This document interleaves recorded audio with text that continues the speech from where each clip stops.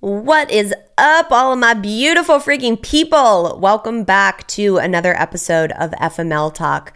Today we are dancing with the motherfucking stars, y'all. Cheryl Burke is here, two-time mirrorball champion from Dancing with the Stars. So sit back, grab your dancing shoes, and welcome to FML Talk. Oh my God. Wait, how old was the other girl? 19. Can you believe that shit? Hey, this is Gabrielle Stone. Book?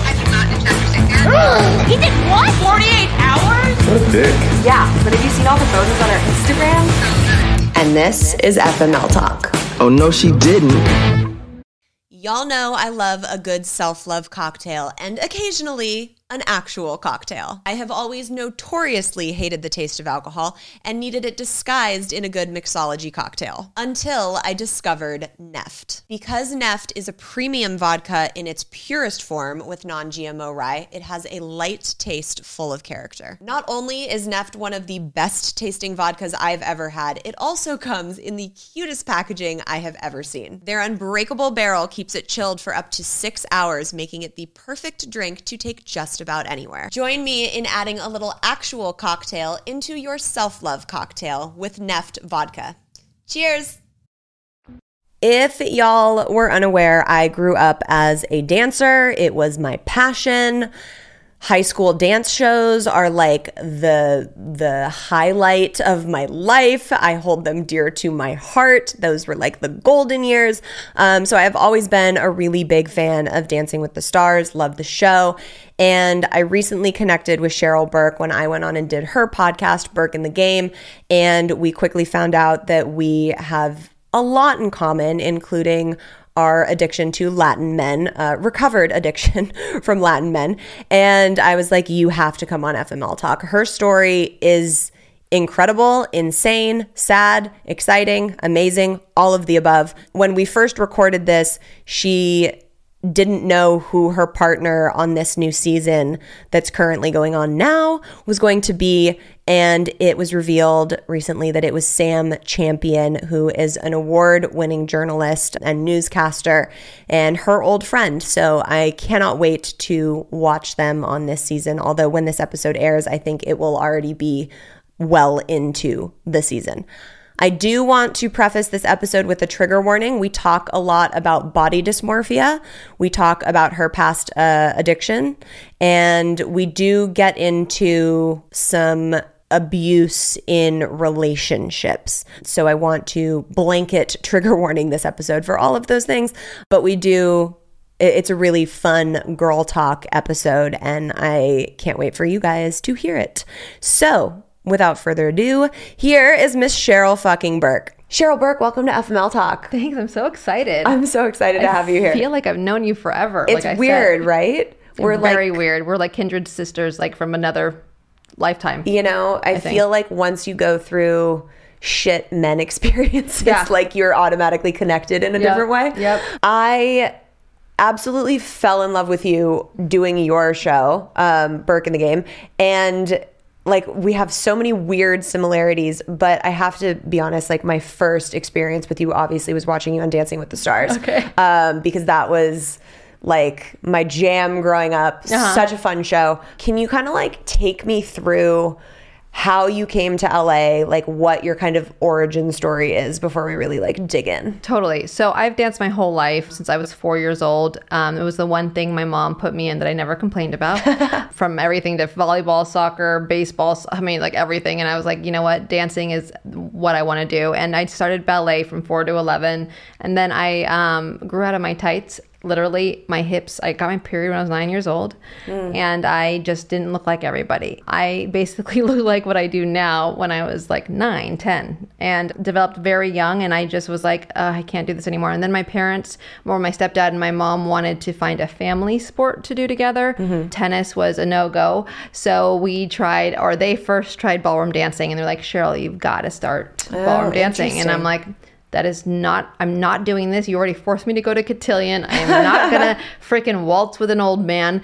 And she's like, no, there's kids your age. So I went to, I'm from the Bay Area. So I went to a dance competition, a local one, and I saw kids my age shaking their butts with a boy. Love that. And you're like, dancing, sign me up. Yep, dancing to other music other than classical piano music. And I was like, oh my God, this is amazing. And so, you know, when I put my mind to something, and I've always been this personality, I am an addict as well. So I go hard or I go home. Right. So that's pretty much it. And I just, from the moment I started cha-chaing, I was like, oh my God, I love this. And then I took it to the next level. And so at 13, I traveled all over the world, basically just me and my partner. I also lost my virginity when I was 13. To your partner? Yeah. Oh. Wait, was he Latin? No. Okay. Not yet. We'll get into the Latin But mind you, struggles we have later. Oh God. Yeah, for sure. And I think I blame the Latin dancing in ballroom, right? That whole category. Because you're just like, I don't know. Okay, we'll get there. But we were like training every summer. I would be in England just training my butt off and, you know, traveling the world. Ballroom is a worldwide sport. It isn't the cheapest of the sports. So my mom had to obviously work and help me support my dancing career, which I'm very grateful for. Now, should have there been a chaperone? Probably. Right. But I grew up really fast, and in the ballroom industry in general, like it's an Oscar party. Every time you're at a dance competition, everyone's dressing up. But it also isn't so glamorous. I've always wanted to do a show about, you know, like Dance Moms, but for ballroom, like, because it's a real thing. And, you know, to put all these like lashes on and tan and makeup at like 12, 13 and literally dry humping each other is probably not, I don't think I'd ever, if I ever have kids, make them You're like steer them away from ballroom looks dancing. Great. Yeah. Well, it's interesting that you started in ballet. I did as well. And I remember, you know, ballet was like the main thing I was doing. And then we like kind of branched off into jazz. When I took my first hip hop class, I was like, fuck yes, I'm home. Like I had my little stank face on. I was like getting down. I was probably like one of the only white kids on my dance hip hop team in high school. And it was like where I felt at home. And I was like, fuck ballet. Because it was not weird for you to untrain your body? Because for me, I can't hip hop because I'm like, I feel so weird. Yet I walk like I'm humped over sometimes. I look like Ozzy Osbourne once in a while. I walk with a swag, but I can't dance when I'm dancing, is because like ballroom's all about exaggerating and like, you know, tits to the sky and like everything is, and hip hop is so different. Yeah. For me, it like totally let me break out of the structure. I've always fought like having such a structure in ballet is so structured. And I always like pulled back from authority, and ballet teachers are always so authoritative. And so when I got into hip hop, it was just like, oh fuck, this is fun. It's like freedom. Yeah. I wish I would have done ballroom when I was younger. Never too late, girl. Never too late. Never too late. I didn't get into my salsa days until later in life, but that's where you're going to meet all those Latin men. Not like you need to. You're now married. Engaged. I know. And engaged, married. Engaged. And he's from the Bay as well. Oh, really? Where? Yeah, he grew up in Marin. Oh, okay. I'm from like Palo Alto by Stanford. Oh, nice. Yeah, my first dance partner was from Marin. I remember him having to do the commute. I was 13. He was 18. Wait, stop. That's who you lost your virginity to? Yeah, he was 17. Oh my God. Wait. Okay. Sorry, Mom. Can we? Well, I lost my virginity when I was 15 and a half. It was my freshman year of high school. Got your permit. And I was dating a senior, and he was 18. And my mom still, till this day, if I bring it, he was the nicest fucking guy. Your mom knows? Oh, yeah. Oh, that's great. Too close with my mom. That's great. We lost our virginity to each other. Like, he was the nicest guy. We were together for like 8 or 9 months. She still, if someone brings up his name, will get like a death stare in her eye and be like, he took advantage of you. He was 18. You were too young. Literally illegal. Yeah. Right? But like 18 or 17 and 13, that's like... I know. Yeah. Bring on the judgment. No, I'm not judging. I want to know like... No, it was because of ballroom. Like we spent, so we had such a bond because he was my very first dance partner as an amateur, and we traveled the world, and I looked up to him. Like I've always wanted to dance with him. Like when I was younger, literally when we tried out, I got a call that he wanted to like actually dance with me. And I remember I was about to jump in the shower. I think I danced around my house butt naked. I was so happy. And like when you look up to somebody, when you're a super fan, you know, you can just take advantage of me. I mean, not anymore, but yeah. Right. Do you think now as an adult, maybe Brad Pitt could do it, but I don't know. Brad Pitt can do anything he wants to me at any time. Sorry, Tay. Do you think when you're an adult now looking back on that, are you like, ooh, that was like not so great of him to cross that line? I think I broke his heart. So like I'm the one that love that. Yeah. I definitely like, by the way, the sex wasn't like pleasure. Like I didn't find any pleasure in it. It was painful. So I think we did it like once or twice. It wasn't like a constant thing.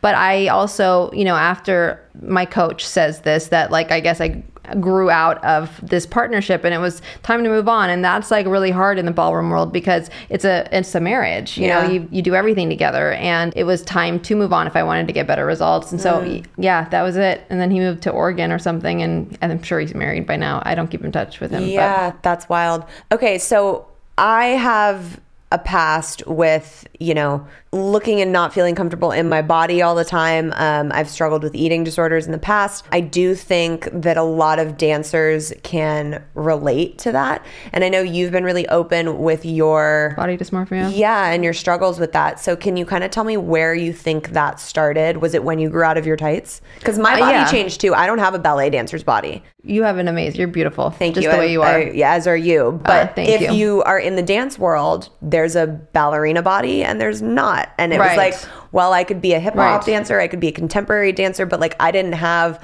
a prima ballerina body. Right, like, which is no hips. And like, yeah, exactly. You know, like a Coke bottle. A beautiful Coke bottle. I love being a Coke bottle. We love our Coke bottles. I mean, really though, I believe most men prefer a little bit of a curve, right? Like, I mean, yes, unfortunately. Although all bodies are beautiful. Yes, of course, absolutely.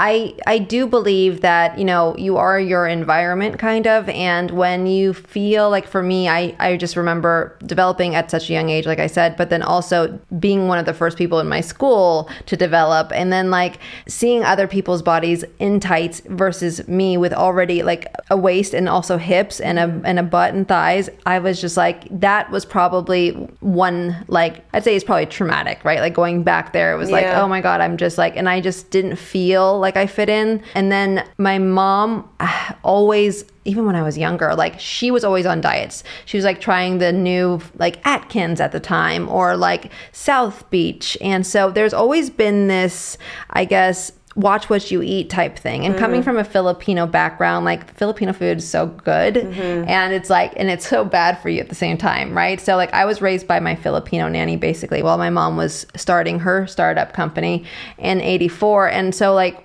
I only was fed Filipino food. So then trying these like new diets was like really, I don't know if that was appropriate at the age that I was. What age did like, that start? Probably 11, 12, oh my 13. God. Yeah.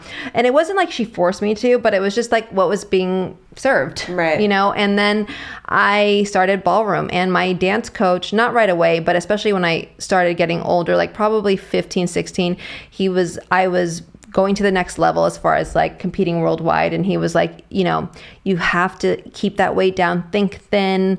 You know, he looked into elongating my legs. It sounds so bad. Yeah. But like, I mean, he was like a mentor to me. And at the time I didn't know the difference. And so I always felt like I just wasn't enough. Right. So there was this want, and mind you, it also came from when I got molested when I was a little girl. So it's like, there's always this need of like, okay, I want the love and I want all of the attention, but not in a healthy way. And it was more for, unfortunately, the, you know, material side of things, not necessarily, you know, from what was inside. Yeah. And because I got molested, I grew up very quiet and introverted, I think. I never really was asked my opinion, let alone I was very shy and reserved because I was too scared to speak my thoughts or my opinion or my feelings, let alone. But my mom made sure she put me in therapy when I was a little girl. But until I really moved here to Los Angeles in 2006, was I able to really find my own identity. It was interesting to see like my very first audition versus what it is now. But back to the whole body dysmorphia, it's a real thing for me. And then he put me on the Hollywood diet. Back to my dance coach, put me on the Hollywood diet, which is just like a bottle of juice. Right. And I remember I lost so much weight, and not until I lost weight did I feel like I fit in. Like I didn't feel like I was loved by my dance coach until that happened. And then, which is so fucking toxic. It really is. Like not to mention that it's not that it's healthy, even if you're just like hanging out around the house, but like you're an athlete and you're physically like being demanded of daily, and you're not having the calories and the nutrients that you need to like perform and do the job that you're trying to do. We don't even think about that. Like, that is just not like putting our health first or listening to our body. That's just non-existent. We were never taught. It's like, oh, you broke your ankle, you got another one, you know, because it's like, tape it up and get back on stage. Right. And I'm sure you know that. And it's like, as a dancer, it's like, if you don't continue the momentum, you have to start all over again. And no one wants to do that. And then moving here to LA, I was a party girl. Like, I never drank before I moved to Los Angeles, but it was like, the show became a huge hit. We had like 35 million viewers, especially season 2 and 3. And we would just get into like nightclubs. And I was like, a nightclub? What's a nightclub? Like, because I lived a very strict lifestyle before moving here. And then like I had my first drink. And then I went out 7 nights a week. And it was like, you know, ballroom by day, club goer by night, and it was like this constant 7 nights a week thing. So I also, as you do when you're in your 20s, you know, I gained a few pounds. I believe it's because I got off my birth control. I tried to get off my birth control during like the premiere of one season, which ended up me, I guess, retaining 15 pounds of water weight on camera in front of everybody. And so then the nation decided to call me fat. It was a really big deal. And I remember that, like vividly remember that. Yeah. And my mom, obviously, I think this was her way of showing love, but she did the best she could. Look, she flew over here, she put me on the South Beach diet. And I'm just like, you know, that is something that is still a sore wound for me. It's like, as long as I'm shaking my ass on television in a costume like this, I think I will not be able to make peace with my body until I hang up my dance shoes. Right. And unfortunately, you know, like you look at the women that are on that show and it's like everyone has very specific thin dancer bodies. Very. Like that's a and they've type. just had babies. Even. Right. Yeah. I know. And you're like, So how did you like, even bounce back that quick? And it's a lot when you're doing that. Not only are you feeling like the pressure inside yourself, but like America's watching you. The world's watching you and judging you on that. And I feel so bad for the wardrobe department. I mean, they've known me, they know my body more than I do, but like they know my insecurities. They know that, you know, if there's elastic in one of my dresses that it's too tight, like I will literally, it'll dictate the rest of my day as far as my mood goes.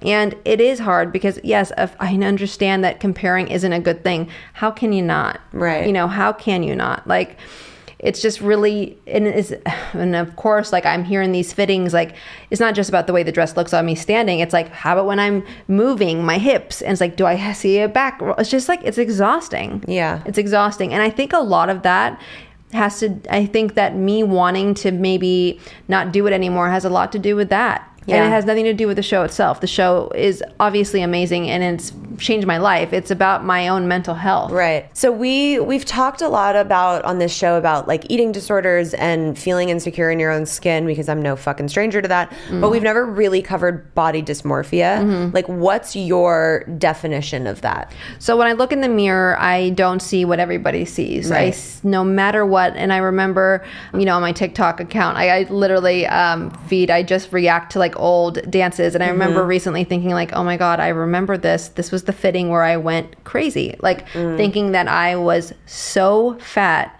but then I look at it and I was like so skinny. Right. And it's interesting because when you're in the moment, like when I see myself, I'll focus on this one thing that nobody sees. Right. And it will dictate my life. Yeah. It'll dictate my whole day if I don't feel secure. And as dancers, we have mirrors all around us constantly. Like no matter what, you're gonna see yourself. Yeah, mirrors and cameras that like add 10 pounds when and you're so on does them. TV. TV adds 10 pounds. Yeah. I don't think people really understood when I, you know, started talking about that I was having like a small percentage of readers like tell me that I was fat phobic in Eat, Pray, FML. It's basically, so I've done research, I've talked to a lot of different people because the first time I heard it, I was like, what? Like, I don't hate fat people. Like, what are you talking about? Like, no, that's not who I am at all. I love like everybody, but it's the fear of being fat and thinking that fat is a negative thing. So it wasn't the fact that I was like harping on myself and like saying like that, oh, I don't want to be fat or I'm like gaining 10 pounds on this trip. It was like the use of the word fat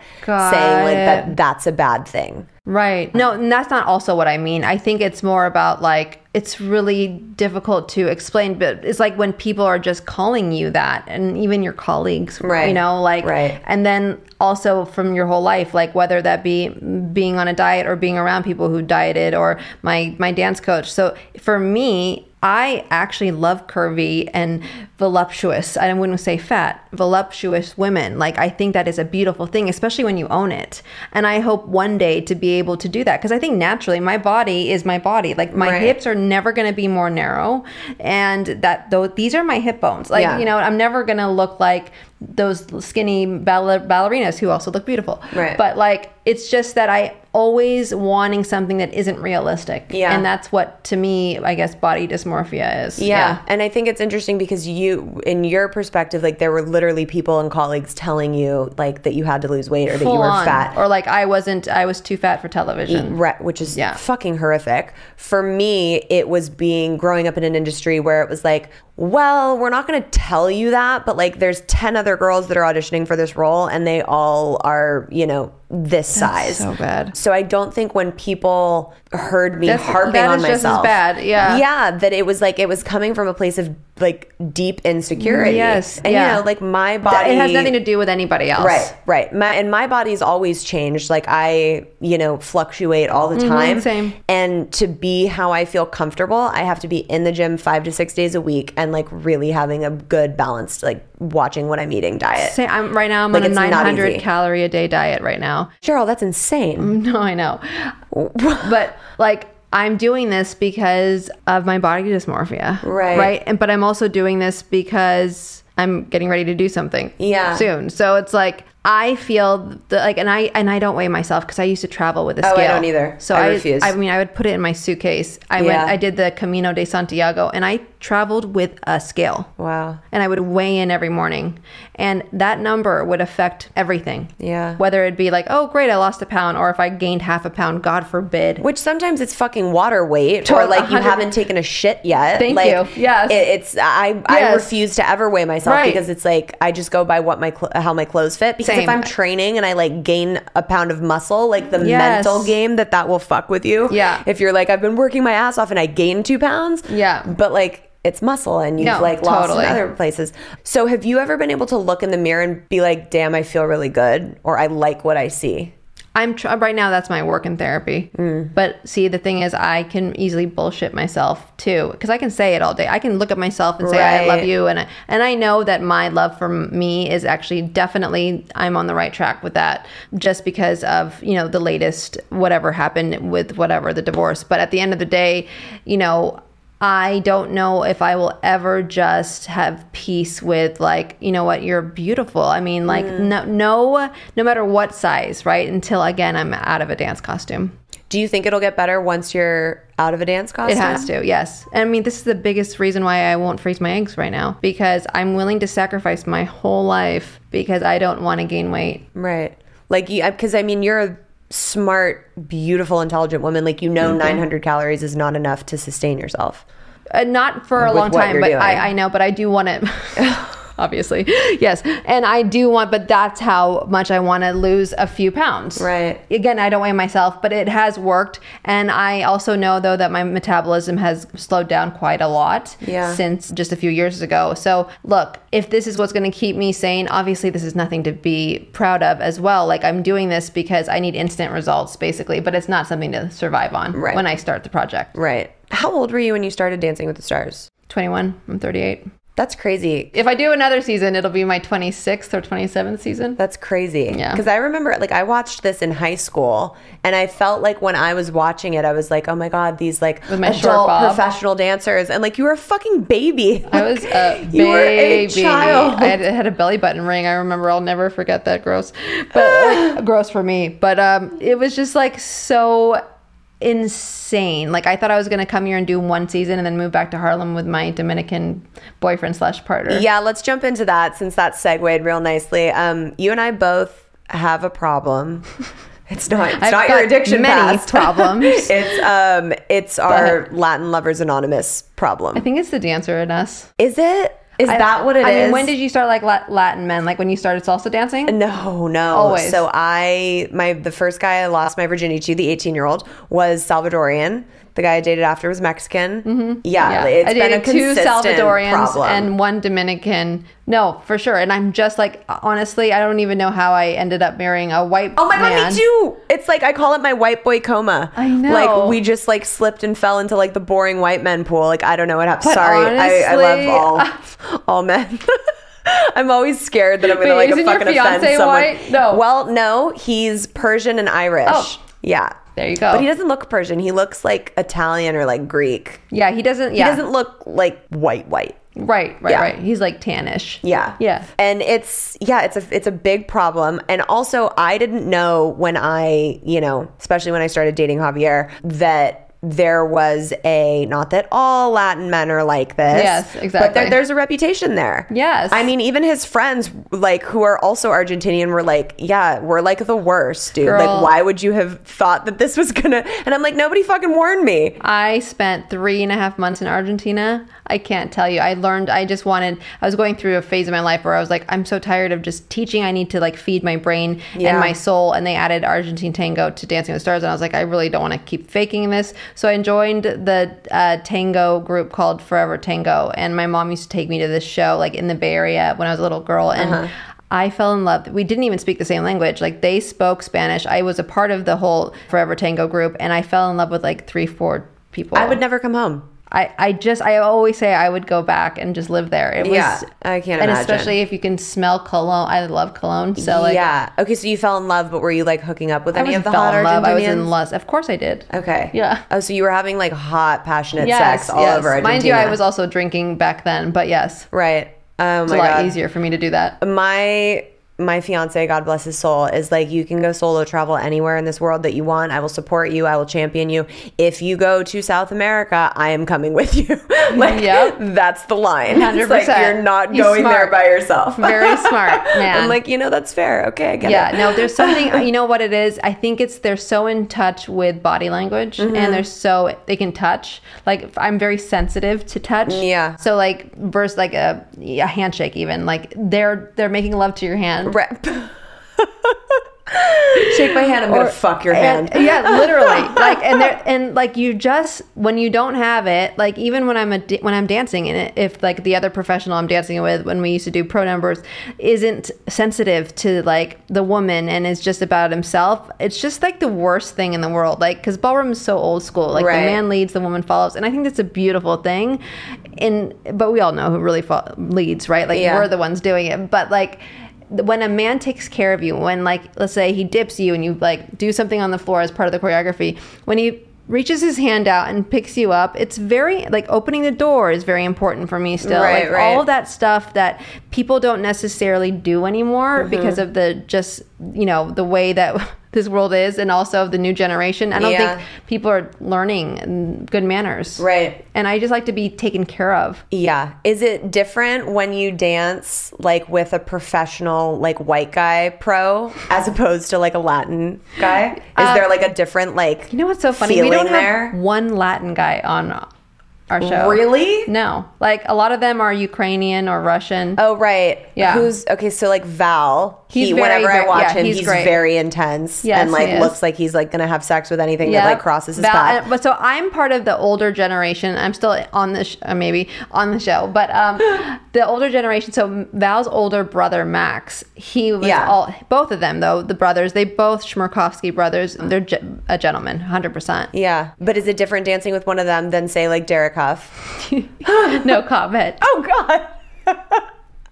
I have a soft spot. How did you know? I have a soft spot for Derek. What made you think that? It's just I mean, like, see it from the the white TV. boy. Yeah. Do you see that though? I'm just interested. Do you see that when he was active as a professional dancer? Did you see the way his body language was to his partner versus someone like Max or Val? A little. I mean, he's an incredible dancer. Like 100%. And choreographer. Like 100%. He's ridiculous. But I guess like the answer to that would be like I Derek wanted doesn't need a partner. to like when I was single, wanted to jump through and fuck Val and not Derek. So that's where the inference of the question came from. This is why I love Oh my God, I hope you guys never listen to this show. Oh my God, people are gonna die when they hear this. So where did your... Like, Derek's like a brother. Well, yeah. You guys actually look like you guys come from the same Oh my God, family. that's so kind of you because I think Julianne's gorgeous. Yeah, she's so I appreciate beautiful. that. Actually, a couple people, whenever we post stuff that's like, who would play Gabrielle in the series if that ever goes, people have tagged her before. I think she's lovely. You guys are always asking me, what other podcasts can I listen to other than FML Talk every Wednesday? You are in luck. I have an incredible recommendation for you. Ilana Dunn hosts the podcast Seeing Other People, a no bullshit, no rules dating podcast where Ilana and her guests help you feel less alone and more empowered in your dating life, which I know some of y'all are needing right now. On Tuesdays, she's joined by relationship coaches, mental health professionals, and other like-minded individuals to discuss all the crazy nuances of modern dating while providing expert advice. On Thursdays, unfiltered episodes, she has anonymous listeners join the show to share their challenges and how they've overcome them, like getting an STD, recovering from an eating disorder, being cheated on, all the crazy things life throws at us. This podcast is filled with FML stories, advice, and support in the wild world of dating. Check out Seeing Other People with Ilana Dunn, Tuesdays and Thursdays, wherever you get your podcasts. So was the first toxic Latin guy you dated the Dominican? No, the Salvadorian. When was that? This was like freshman. So I dated 2 Salvadorians throughout my high school career. Okay. Yeah. So one already had a baby mama drama. In high school? Yeah. Oh, wow. Well, he was older than me. So he was a junior. I was a and freshman. you were like, all right, I'll take that baby mama and I raise remember, you one. I remember he worked at Felix and like the rent-a-suit place. Yeah. Tuxedo. And I walk in and like he had this mark on his neck and I was like, what is that? He goes, oh, my ex just threw this rock at my neck. And I was like, you think I'm stupid, right? Oh my God. Clearly she gave him a hickey. Right. So that was that. And then I just let that abuse type thing happen as far as like letting him cheat on me and not doing anything about it. Then I moved on to the other Salvadorian and God, he was just as bad, if not worse. He was actually physical. I feel so bad. It's like, it was like physical and mental, this one. So that one was like toxic because that went on and on for like 3-4 years. Yeah. Was that the first time you were in a physically abusive relationship? Yes. How did you handle that so young? Well, he was very controlling. So like I wasn't able to dance. So there was a moment in time where I stopped dancing or I would lie to him about it. And then as soon as I graduated from high school, it was like in and out. Like this is when I was like at my skinniest, most likely was when I would be breaking up with him every other week. And it was like I just lost my appetite. And I just remember my dancing career. I had my gay dance partner at the time, flew in from Finland. And we just like, he gave me that kind of, I guess at that time, I wasn't really in therapy at that moment, but he gave me that like confidence. Yeah. Like I deserve better, And so I was able to, unfortunately and fortunately, like be like, enough's enough. But then he started like stalking me a little bit. And then I started trying out with this Dominican. This was already after high school. And like all of a sudden he's in New York, because we lived in Harlem at the time. And like he would just show up. Oh, creepy. And then I just had to like just be done. And yeah, I don't really remember, to be quite honest, how it officially ended. But I think that was enough to scare him maybe that I was with somebody else. Yeah. Okay, so explain to me how you slipped into your white boy coma and ended up marrying a white guy after all of the hot Latin men that have been in your life. There's just not a lot of Latin men in general around me at the moment. I think that, listen, I danced with William Levy on Dancing with the Stars. I think he's married. Christian de la Fuente, all these amazing telenovela actors that are just so beautiful. Yeah. And it helped that they were married, obviously. Right. But yeah, there is an attraction there. And I guess I'm not really, when it comes to Dancing with the Stars, because that was my life, like 24/7, there's not really a lot of Latin men. Like, I don't think I can tell you one Latin guy right now that I'm friendly with. Yeah. To this day. I have a few, and the main one is my ex's best friend. So, is he single? Maybe you need to hook a girl up. He's not. He just got married, and he's such a sweetheart. Love you, dude. I think subconsciously I relate to Latin men as trouble, and maybe that's why I ended up marrying a white man. Oh yeah, there was a thought onion that I vividly remember doing thought onions in Barcelona, being like, Javier ruined Latin men for me because now I'm like not safe to like I felt go there. All your pain through that whole that whole part in your book, because I was like, Of course. How could you not Right. just fall head over heels? Yeah. And he did all the right things. Yeah. I did And date... he never cheated. Who? Javier? No, we weren't together long enough. Right. Although, but girl, he never left you because of... Girl, the shit I have found out I cannot post wait. books. Like, Oh, I just I'll want to... tell you off please. podcast. I also need to know what his real name is. It's I will tell you off podcast. It is Are you shocked? a whole nother book. Am I? I mean, no. yeah. You know, like if I would have found out in the time where I held him in such a high esteem and was still protecting him and thinking that he was this person that I knew so well, yes. Not finding out, knowing, you know, who I feel he is now. Yeah. No. So and you that's so guys sad are for not me to even friends, say out or- loud. No. Okay. No. Got it. But you haven't read the second book yet, so No. you'll see Oh, how yeah, I some gotta of read it that. Yes, some of yes. it winds up, but there, you know, the list goes on. Got it. I could write a third, but we Yeah. won't. Oh my god. Oh Not my yet. god. My DMs are going to be like, "Wait, stop." Yes, Gabrielle. Okay, so can we I know that you're going through A divorce? a divorce right Yes. now. Are we allowed to talk about who you're divorcing? Probably not. I but mean, they people can you Google it. easily Google it if you don't know. I mean, it's been everywhere. So, Yeah, people can Google it, but it's crazy to me because like it's someone that I grew up watching. I think we all did, and yeah. loving. Yeah. How do you feel that? How old were you when the divorce became like you were like, okay, we're getting divorced? Right. So we are in August right now, right? So As we're recording this. So I was 38. I mean, is January was when we split up. We're not even technically divorced yet. So we're still going through the whole back and forth thing, which is taking longer than I ever expected, especially with a prenup in place. But, you know, just for your listeners, there is a confidentiality agreement within this prenup. So this is the reason why I have to kind of walk on eggshells. But I can tell you as much as I can tell you, you know? Yeah. And how do you feel being like, okay, I'm 38 and I'm joining the divorce club? Because when I joined it, I was 27 and I was like, cool, like I'm 27, I'm moving back to my mom's house and I'm getting divorced. So how do you feel doing that, I guess, a decade pretty much later? Yeah. You know, I come from a divorced family. This was never the goal. And it's not like something that I'm taking lightly.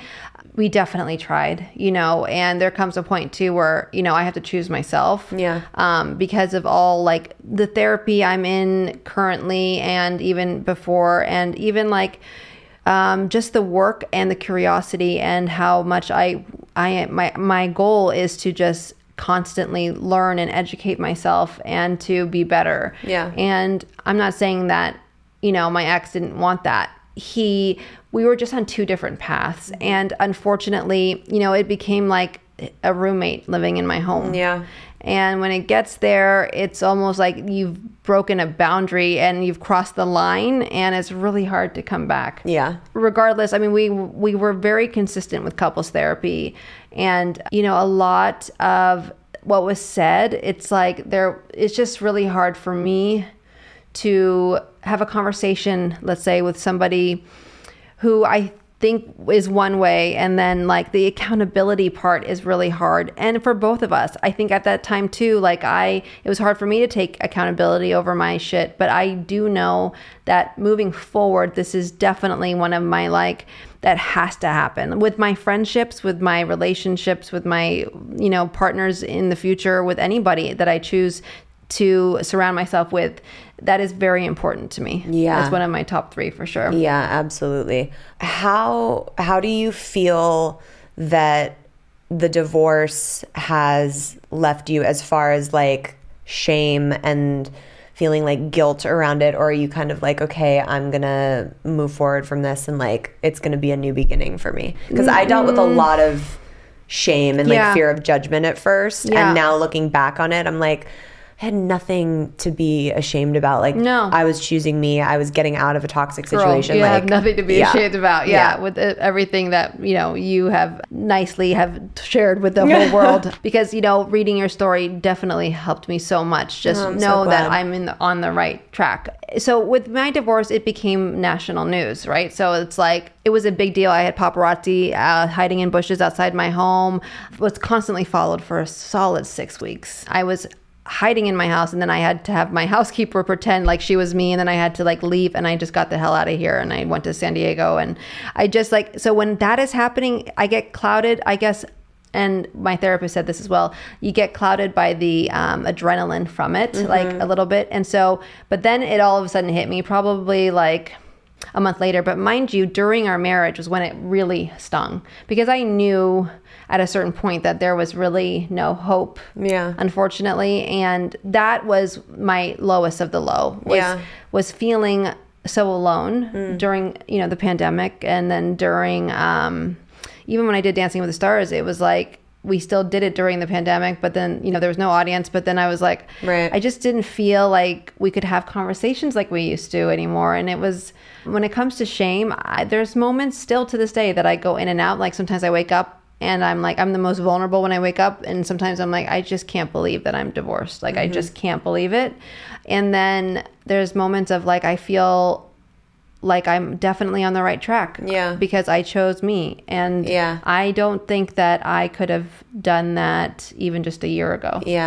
There is a moment, I feel, where it does shift from just being like okay around it to like weirdly empowered by it. And that does come. And that doesn't mean that he's in the wrong, right? Like there is moments where like, for sure, look, all we can do is point the finger at ourselves, right? Like there's nothing that, I mean, yes, maybe blaming that other person is going to make me feel this. No, but I feel empowered because no matter what the situation was, it always stems from something. Like whatever happened, that was icing on the cake, right? But it's like the red flags for the both of us. Like we just didn't probably listen. Pay attention. We're just like, let's go to the carnival. I think I just wanted to know. I mean, like, again, I planned a big wedding. You know, Mindy Weiss was our wedding planner. And it was like, that was not even, what? Like, no, I couldn't do that. Right. You know, and it was like the high of that.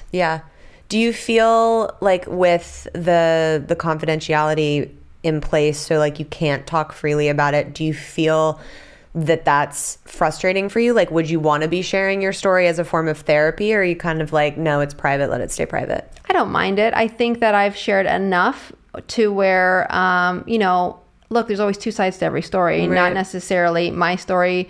You know, there's also his side to the story. And I think it's best private at this point. I don't think I'm not in need. Like, yes, I'm very honest and I'm an open book, but there is that part of it that I actually would like to keep private. And I talk about it quite a lot when I'm off camera. You know. And that's like that's enough. My therapy. I mean, I am in therapy when I talk about it. So I want to kind of dive in to your recovery with substance abuse. What was your that was your poison. And like, can you kind of give a little bit of insight as to when it became a problem and like how bad it was? It became a problem. So even though it's not hereditary, my real dad was an alcoholic, and he passed away when that was right when I got engaged. And I became, I guess, that person as well.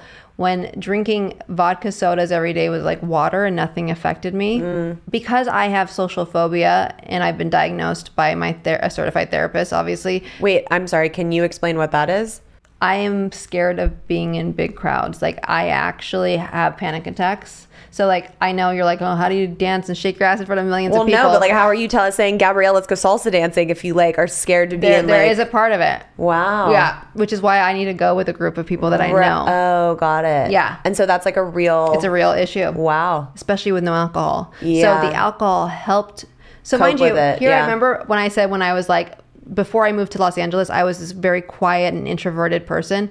So the attention, like I never signed up on this show to be famous. That was never my goal. I was going to be a starving dancer with my Dominican partner, regardless of if he cheated on me or not. It didn't matter. Like I would have just stayed there and as a starving dancer and just try and be the world champion, whatever. It's not necessarily, you don't get a lot in return so much when it comes to money and all of that. It was just the passion. And then I come here and then producers are asking me for my opinion and I actually could barely say a sentence. Wow. I thought I had to drink. So I had to like have glasses of wine and like even before performing? Before an interview, girl. Before like, let's say I had a 7 a.m. master interview. I'd be drinking. Oh my God. 24/7. And then like when we would go out after the show, the producers would be like, Well, see, this is what we need. We need that fun Cheryl. So like I got praised for Right. You're like, do you want me to get sloshed before and they dancing? said yes. Yeah. Basically they said yes. I mean, they didn't feed me alcohol, obviously. Right. But like they knew I was this party girl. I was on TMZ every morning. Wow. For the longest time. It's still hard for me to shake off that reputation. Yeah. But like every morning, my friends would be like, here you go again. It was like, I was called Dancing with the Bars, which is my next book. I have to write. Oh my God, you do have Dancing with the to. Bars. You I do know. have to write that. Coming soon. No, I'm kidding. No, there's no book deal yet in place, but hopefully. But hit her up. Yeah. Wait, so would you drink before you would perform? That is something I didn't need to do. Okay. And because that would be, I mean, like, if I have like 2 glasses of wine or like a shot of tequila and then try and go salsa dance, I'm like 10 times more out of breath than I would have been. Totally, without. the stamina. Yeah, but mind you, we're also not dancing to that. I'm dancing with celebs with no dance ability most of the time. Yeah. But I would drink basically, so 7 nights a week. Okay, so like this is like me out of jail, get out of jail free card. I am able, like, and my two first seasons on the show, the second and third season was my most successful. I won both seasons, and I, was being followed. This was the whole Nick Lachey and Jessica Simpson split up because I danced with Drew Lachey. Yeah. I was in the middle of it. How so? Because I was dancing with Drew, and then people thought I think I was hooking up with Nick. What?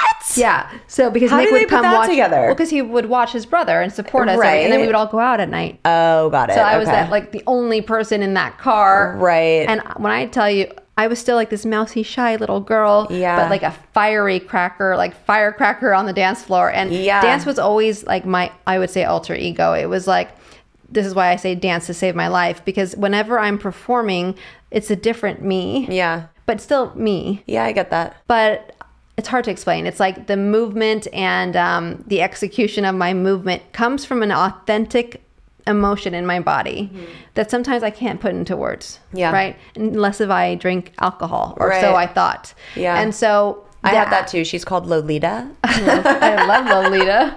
I love it. She only comes out in very, very dire situations.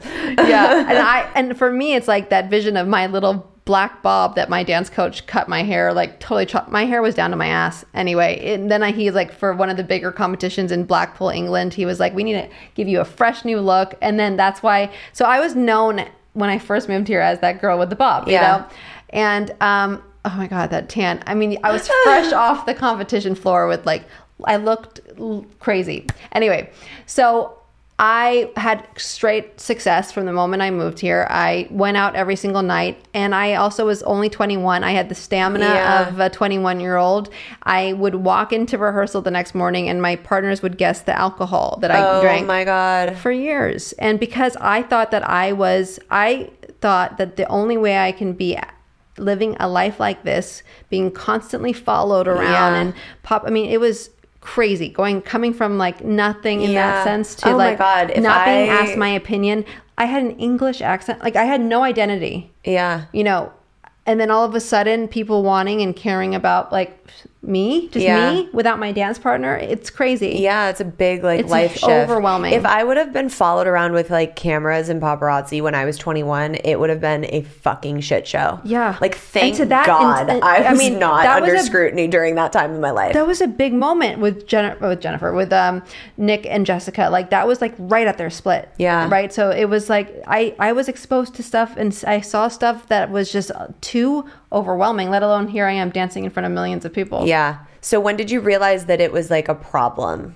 It was a problem when that real like come to Jesus moment was when my ex and I got back together again. Cause so we dated 10 Which years ex? prior. The one that you married? Yeah. Got it. We met through his older brother, season 3 of Dancing with the Stars. Oh my God. We dated for 1 year. Oh my God, I'm like putting together all the dots behind the scenes. This is great. Okay. Yeah. We dated for a year. I met him through his brother, who was dancing with one of the dancers on Dancing with the Stars. And then we went on tour. So we used to go on tour after the show. And that's where I met my ex. And then we dated for a year. And I was like just so new to this whole thing. And I was like, I don't think I'm ready for this like relationship or whatever. And then we didn't even run into each other at a Ralph's. 10 years later, you know, my sister goes, whatever happened to so-and-so? And she's like, I really liked him. So she took my phone, texted him, said, let's have dinner. And then I was like, for sure he's married, right? Like for sure. There's no way he's not. He wasn't. Basically had dinner like New Year's Eve of 2015. Oh, that's like a big commitment, New Year's Eve dinner. I know, or maybe it was heading into New Year's Eve. Right. Because I remember the restaurant setting up. So it was probably the 29th, of January, 2015. And then we basically, it was a quick one. It was like we were together for maybe a year and a half. My dad died during that time, so we had that bond. Yeah. But so you were still drinking during this time? Yes. And then I remember when my dad died, I said, I didn't say anything to my ex. I just said like, wow, I could either like fall down this rabbit hole and check myself into the nearest rehab, or I'll quit. And I tried to have a drink when I got home from Thailand, where my dad was living and where his wake was. And then I come back and I just bust out into hives. So it was for vanity reasons, really, why I stopped. Like hives, Gabrielle, it was bad. Like I never had this type of reaction. I tried every single type of alcohol and I would just bust out into hives. Wait, my body what? was like full on rejecting the poison. So you're like, you go from being a decade raging of drinking. alcoholic. Yeah, like nothing. I stopped getting drunk. Like there was there was just nothing. I could drink like a whole Tito's, bottle of Tito's literally, and just pee a lot. Like as if I just drank a gallon of water. And all of a sudden you just started like having like a fucking weird reaction. Yeah. That's weird. That was the universe being like, unless it's for this. Yourself. Yeah.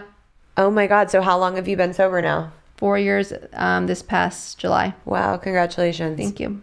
And what do you feel has changed with making that commitment? My whole life, I guess my head is clear, and too clear. Now I do know the reason why I used to drink, because my brain doesn't shut off at all. I feel you on that one, dude. Whoa. and I always, it's so hard because, you know, I'm active in the 12-step program, and it's hard because like a lot of people relate to their experience with like hitting rock bottom. I was the most successful when I was drinking. Right. And for me though, know that there are tons of moments when I was drinking where I didn't feel present. I wasn't there. Let alone remember, like, you know, those times where we would go out and go on tour, and those moments you want to remember, I just don't. And I think because since I stopped, everything's changed, including my relationship, right? Yeah. And I think that has a lot to do with it. Yeah. It's just my head is just clearer, and like I see everything to the point where I'm just like, God, did I have to see that? I really didn't want to see that. And if I would have just been in that alcoholic phase of my life, I probably wouldn't have. But in a way, I just have to be grateful, because I feel like have another chance at life. Yeah, totally. I feel like that coinciding with like the divorce and like you're really like going through this weird rebirth that's going to be really beautiful. And he was a part of like the height of it, right? Like from a decade prior to also stopping. Like I just like it was. It's sometimes insanity. Like sometimes those people, you know, I don't know if you believe in soul contracts. Like before we even get here, but I feel like a lot of my toxic exes, like, we had soul contracts and they came into my life for a very specific reason to like uproot some shit. Because I met Javier 6 years before he and I, you know, reconnected and went to that club and like started our whole thing. Wait, so why did you guys hook up the first time? Oh my God, she's gonna kill me. So sorry, Mom. So we went to... Does your mom listen to every episode? No, okay. No. But, you know, I'm putting her on blast and she'll probably get DMs about it, but it's fine. So I went to a rap party with her and they had been on the same show. So he was there, and it was at this like little club, and he was like, of course, dancing, and she like throws me into the dance floor, and she's like, "Oh my God, Javier, come dance with my daughter." And like we start dancing, and like, you know, that's where the downfall of our fucking existence is anytime that we're on the dance floor together. Oh, no. And he ended up getting my number that night and was like, let's like, you know, go dancing, and we went out twice casually, went to like this, And nothing happened? Oh no, I mean we made out and like Yeah. we danced a lot, but and like he tried to take me home and I said no. Good for you. And that was the extent of it. Like Dry humping on the dance floor and a kiss. it's where all my fucking problems start.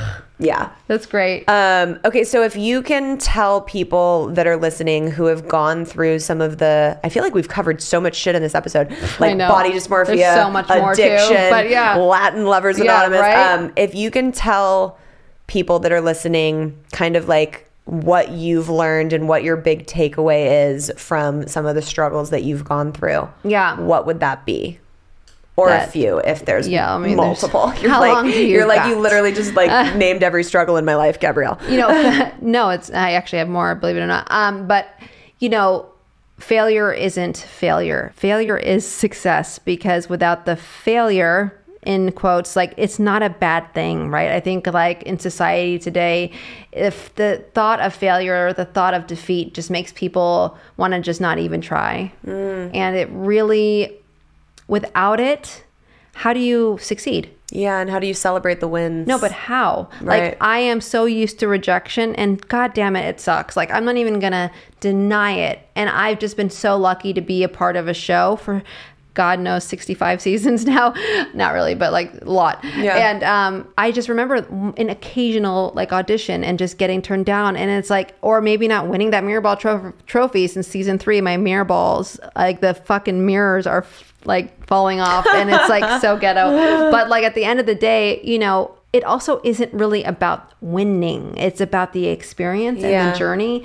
I have to tell you that I have learned so much through my journey, or this chapter, this very long chapter of me being on the show, and through maybe moments of not necessarily loving my partner to creating such amazing relationships. Like, there is always a takeaway. Even this divorce, there's always a takeaway, whether that be, and I think that's what our purpose is. It's like our purpose, and I think in general, but I can speak for myself in life, is to just continue to learn and feed your soul. And whatever that is, you know, it isn't a purpose. I think people get confused with isn't just like, oh, I'm going to be president of the United States, or my purpose is to help, like something so specific. Right. Your purpose is to do you and to then show by action instead of just preach it, you know? And I think that is really, and I know that maybe that's anticlimactic to a lot of people. No, I think that's so beautiful and so important,